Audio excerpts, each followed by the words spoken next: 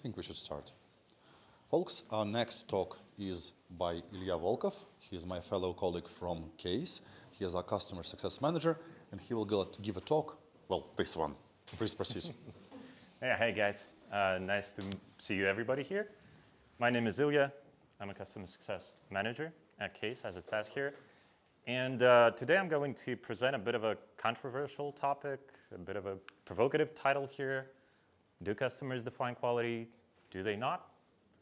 That's what we're going to talk about today. But before we actually begin, I want to tell you a small story from my past, from the beginning of my career, actually, even before, it was really long time ago, even before I have been in the technologies. And if any of you have watched Tarantino's 4 Rooms, you probably get the reference. I was working in the hotels, beginner service job, right? I was working night shifts. And I have worked in a variety of different hotels, fancy ones, small ones, big ones, huge ones. But in any case, one night I was working my night shift. Everything was going just fine. We had all the rooms booked, no room to spare, essentially. One more guy we're waiting for with his room, basically the last room remaining for the day. And so eventually he comes over past midnight. Everything goes fine. I give him the keys. We walk to the room. I walk him around, show him around. Finally, after that is done, he turns around, looks at me with a sour face, very unhappy. And he says, "Why the hell is the bathroom so far from the bedroom?" And to be honest with you, I was lost for words at that moment, because a night at that hotel was worth about the same amount of money I was getting per month.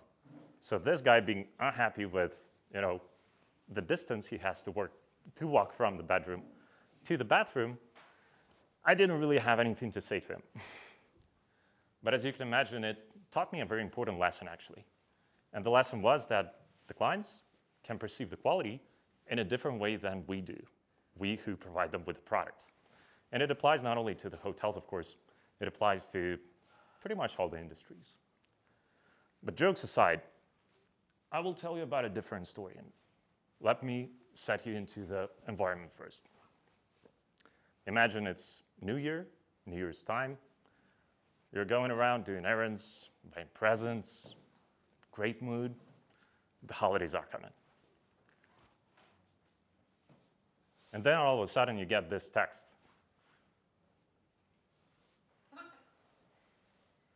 From the medical organization, you do your checkups at, you go to DataArt, and it tells you that you've got aggressive lung cancer.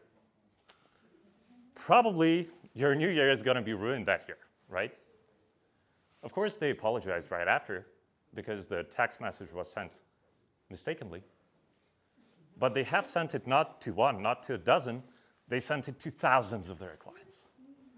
So we can only imagine how many people had their holidays really ruined that year. And it was actually this holiday season. So it happened Christmas 2022. So it's a pretty recent example of how screwing up can really tarnish your reputation or your company's reputation.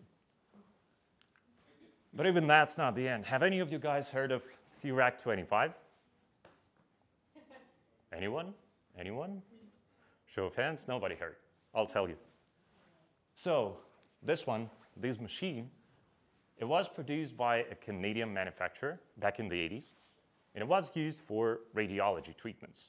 So basically, it is using X-rays to treat cancer. Cancer is kind of a topic here today.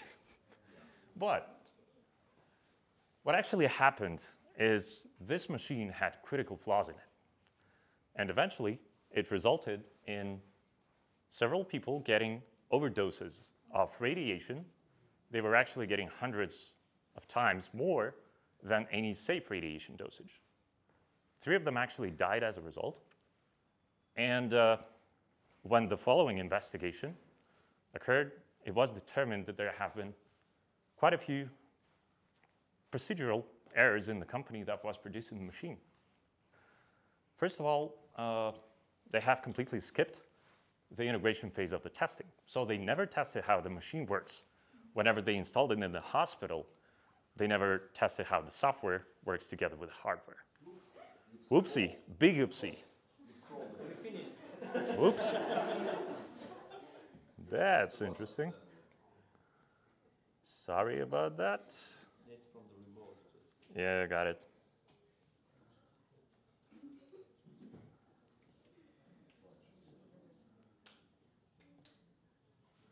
Apologies about that. Let me help you. Yeah, from this one. Okay. Okay. You can continue. Okay, thank you, thank you. So, it was discovered, as I was saying, that integration testing phase was completely skipped. Also, any mistakes that the software system would provide to the end user, they have been either poorly documented or they haven't been documented at all. So the operator who works the machine, they actually didn't know what any mistake they're getting actually means. And that also factored into the fact that many people got overdosed. One more thing about this that has been investigated is that the software team, the developers of the software, for whatever reason, have been arrogant enough to think that the software was not to blame. So they have been, for whatever reason, operating out of a belief that the software system cannot be flawed. And so it cannot result in any overdoses. And having that knowledge and having that arrogance, they also told that to the end operators, the medical specialists who are working in the hospitals using that machine. But you might tell me, like, if I'm producing some mobile, game killer, a time killer that people just use to spend a couple minutes on the transport, do I really care about that? Do I really care that much about testing? And I can tell you that you're absolutely right. If your system is not critical, if you don't have to deal with people's safety, with people's health, or even with people's lives, then probably you shouldn't hunt every bug. You shouldn't be spending countless hours trying to figure out everything, every single mistake, every single flaw, every single defect. Instead, you should focus on releasing faster. However, when it comes to the critical systems, where you actually have to deal with those things, where you have to deal with people's health, safety, finance, then of course the weight of the mistake and the importance of a mistake becomes much more critical.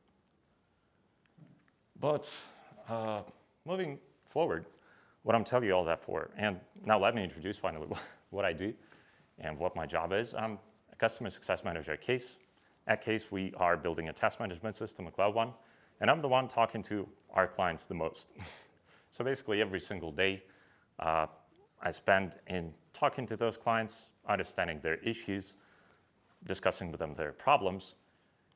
And with all that, I actually want to tell you that whenever you hear a notion that is quite popular right now, that the engineers should be talking to the clients, or that the company actually starts having problems when the engineers lose touch with the clients, don't believe that notion.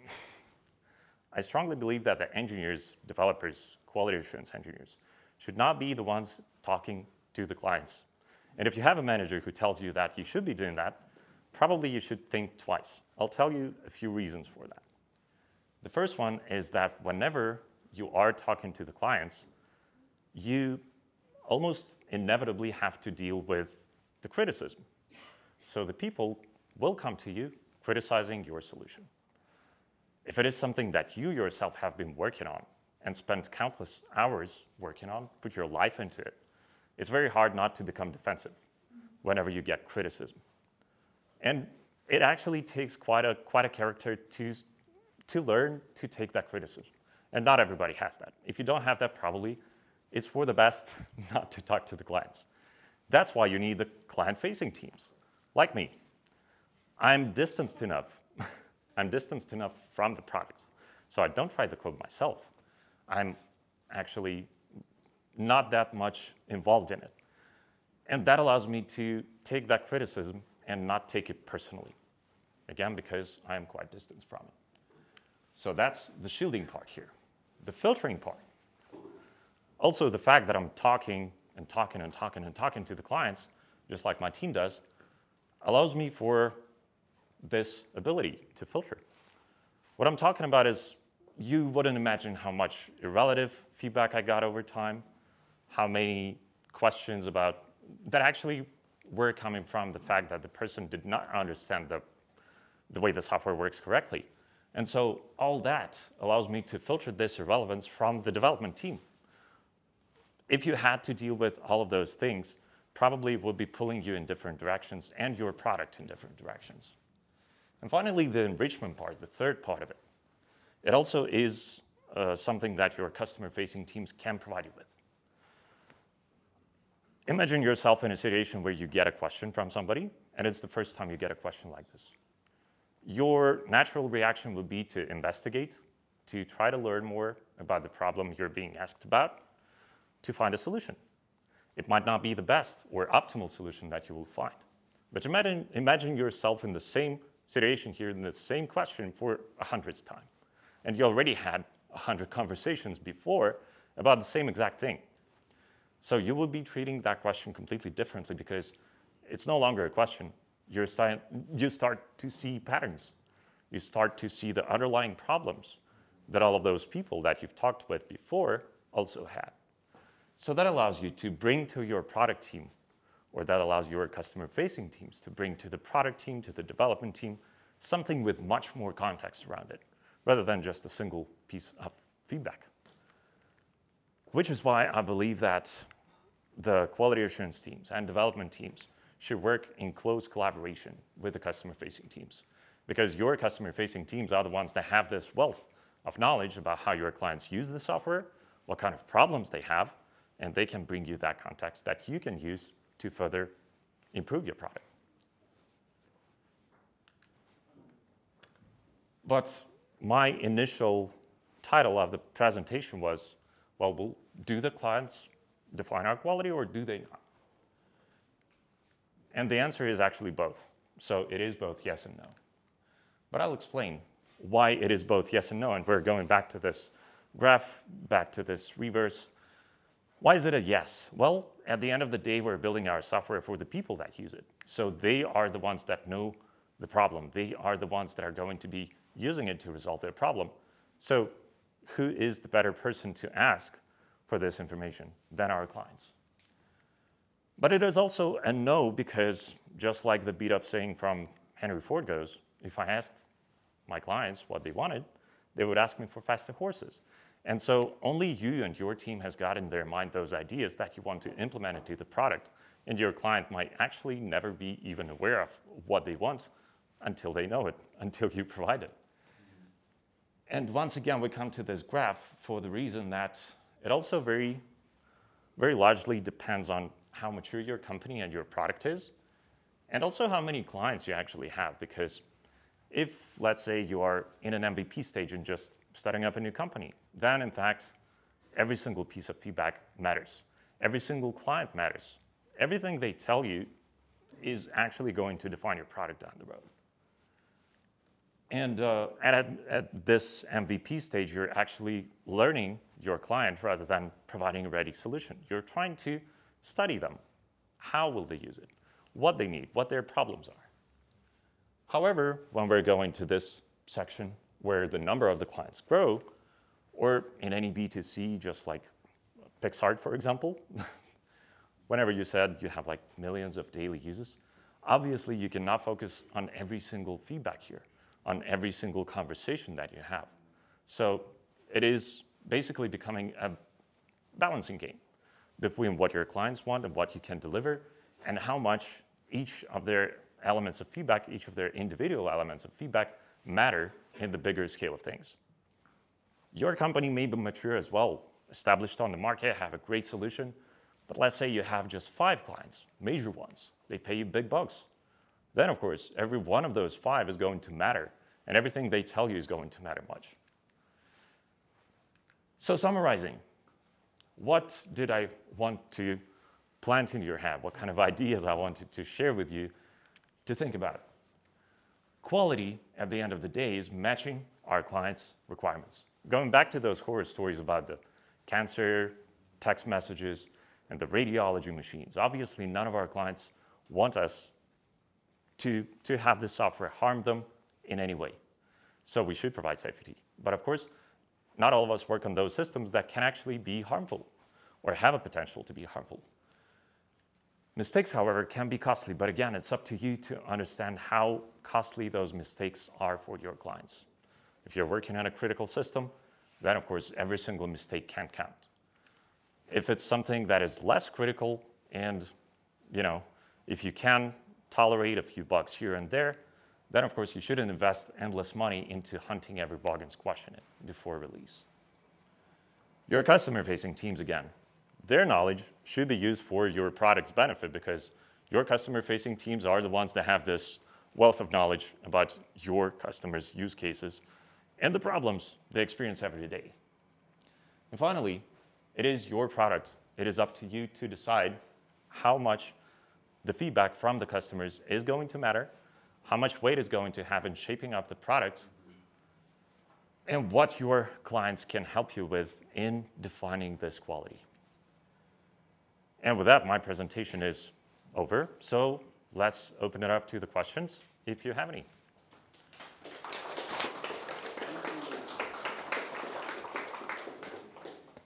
Questions. Who wants to ask a question?